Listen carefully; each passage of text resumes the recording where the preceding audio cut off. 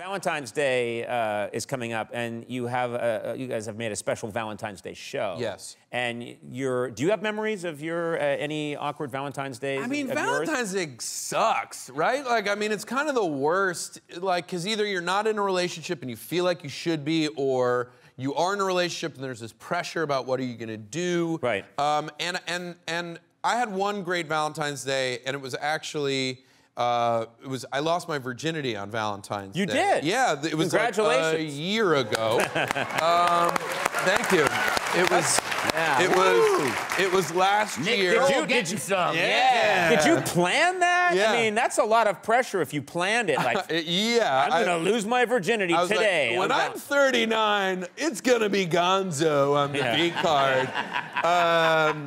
And by the way, watch Gonzo on the V card on PBS. I love it when you use slang. Thank you. But I did lose my virginity. It was like President's Day weekend. I was in college. I was like 19, and I lost my virginity to a girl who I had gotten to know and was friends with, and then we sort of realized as we were hooking up, we're both virgins. You want to?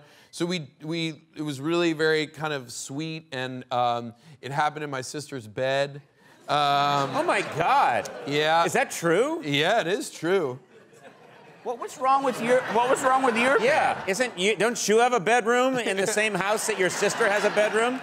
Who says, like, let's notch up the kink factor and get over to my sister's room? Yeah. Yeah, and then we took a shower in my parents' shower. Oh, man. Oh, wow. They were sleeping in the bathroom. Yeah. No, nobody was home. I had to stay in my sister's room. Yeah. You know, to get hard. So, and you can cut that. No. This goes out on No, edited, right? we're not cutting that. Yeah. No, that's staying in. Make sure that stays in. Yeah. Make sure that That's gonna make Nick, Thanksgiving interesting. Nick, you've had a great career. I'd like to apologize for what I just said. It was a different time. Yeah. It was almost 1 minute ago. Yeah. 1 minute ago when you said that, it was a different time then. You guys don't know what it was like. I've learned so much about myself in the last minute.